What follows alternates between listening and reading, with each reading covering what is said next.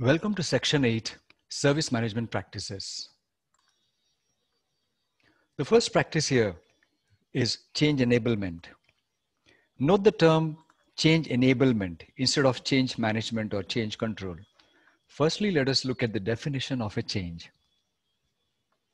A change is an addition, modification, or removal of anything that could have a direct or indirect effect on services.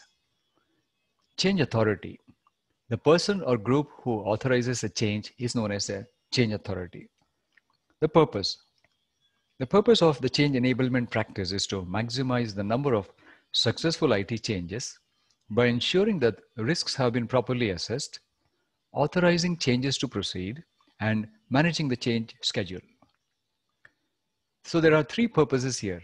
One, maximizing the number of successful changes by doing a risk assessment properly. Secondly, after that, authorizing the changes if the risk is seen to be manageable. And thirdly, managing the change schedule or the change calendar. If you look at the balance at the left, that is also essential. It is important to balance the beneficial effects of changes with the protection from adverse effect of the changes.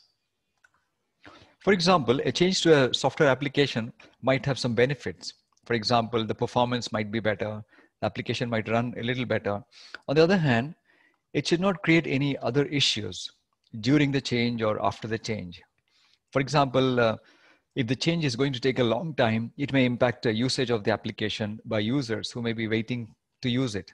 On the other hand, after the change, there may be some other side effects. For example, some other components of the application may be impacted. So it is important to consider all the benefits against all the negative impacts and balance them and obtain an agreement on what is a good balance. Note that in ITIL4, it is change enablement and no longer change control or change management. Because changes need to be enabled rather than be controlled by a certain control board or an advisory board like a CAB, change advisory board. Though the CAB may be necessary in some instances, but having a CAB for reviewing all changes, it's not a good idea. Therefore, whoever is able to assess the change should do it so that it can speed up authorization of changes.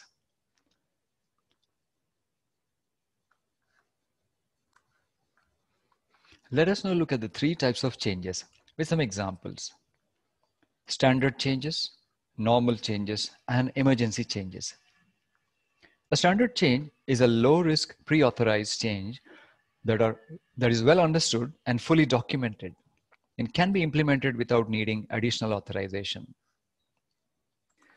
Let us consider some examples of standard changes, meaning these are pre-approved, low risk, need not be assessed every time such changes are required because they are pre-approved, which means examples like these are very valid. Life cycle replacement of hardware.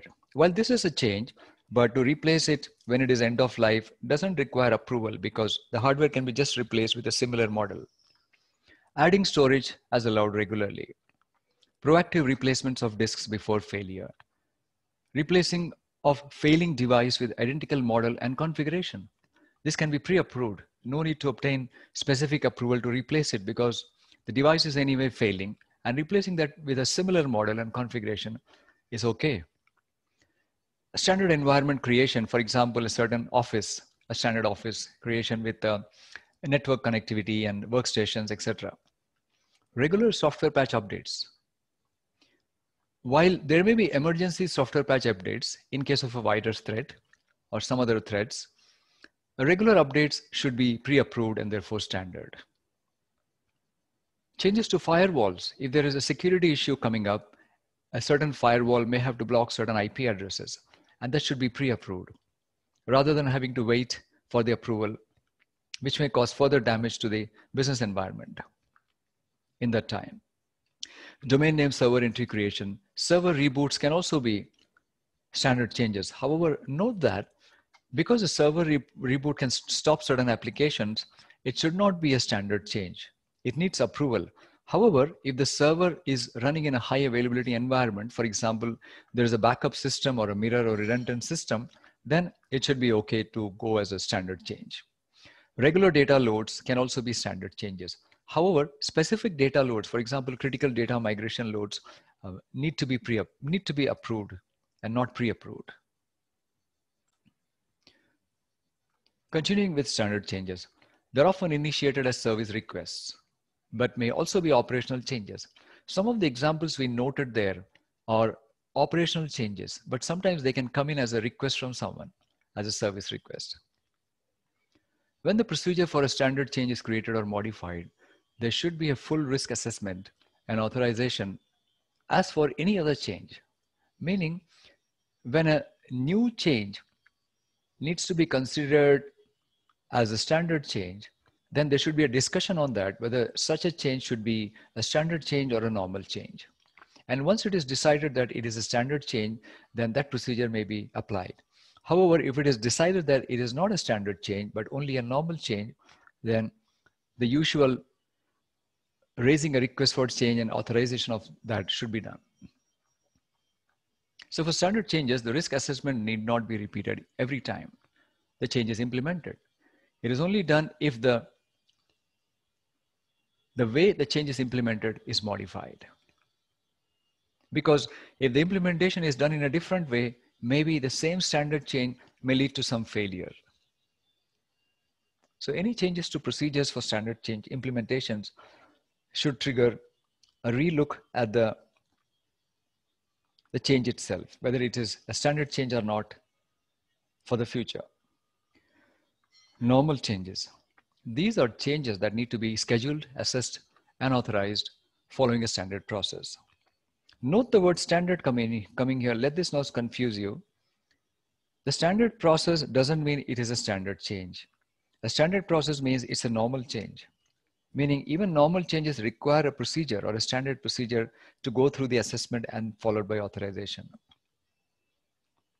Change models, based on the type of change, determine the roles for assessment and authorization. A change model is like a template. A change model could include a procedure for a certain type of change, responsibilities for a certain type of change, escalation mechanisms for a certain type of change, the structure of the change form as well. However, the change form should be the same for all type of changes, but depending on the type of the change, it may trigger different procedures for authorization and for implementation, for testing, for backing out the change, etc. So a change model is nothing but a kind of a structure to handle different types of changes. And if this is pre-done, then it is easier to process normal changes in a faster time. Initiation of a normal change is triggered by the creation of a change request or a request for change. Note that standard changes do not require a request for change or a change request because those are pre-approved. Emergency.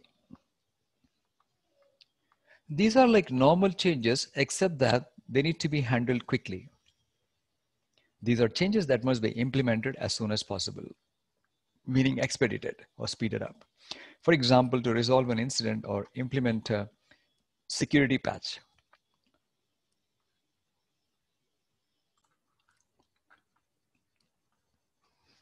Note that emergency changes may not require documentation to be completed immediately before the change. It may be done afterwards, after the change is implemented also. However, it is essential that the documentation is maintained. Otherwise, there may be no information about the change afterwards. For example, during a review or a lesson learned or a retrospective discussion. Emergency changes should also be tested. Because if an emergency change, though it is urgent, testing will make sure that the change implementation will be most likely successful. Imagine an emergency change going in with approval, but not tested. So just like normal changes, emergency changes should have documentation, should be tested, should have an implementation plan, should have a backout plan, etc. Change schedule or a calendar. A change schedule is used to help plan changes, assist in communication, avoid conflicts, and assign resources. Let us firstly consider examples of normal changes and emergency changes. Normal changes, moving from in-premise servers to the cloud. This needs to be authorized and cannot be pre-approved. Critical data migration from one system to another needs to come through a change request form and will be authorized after assessment only. Similarly, feature changes to an application requested by a customer will go through a formal standard change mechanism. A normal change mechanism. Emergency changes could be a security patch or a network isolation, which means there might be, usually emergency changes happen to prevent security issues or incidents. Example of a change schedule or a calendar. Having such a calendar or schedule of changes allows to assign resources or understand resource allocations to various changes, understand when certain changes are going on and whether they have been approved or not. And it's good. It's a good item to report to stakeholders on a regular basis. For example, this shows a weekly change calendar for a certain week, and it lists 3 changes during that week. And the timing of those changes, the outage information for those changes, the ownership, as well as the status of that change.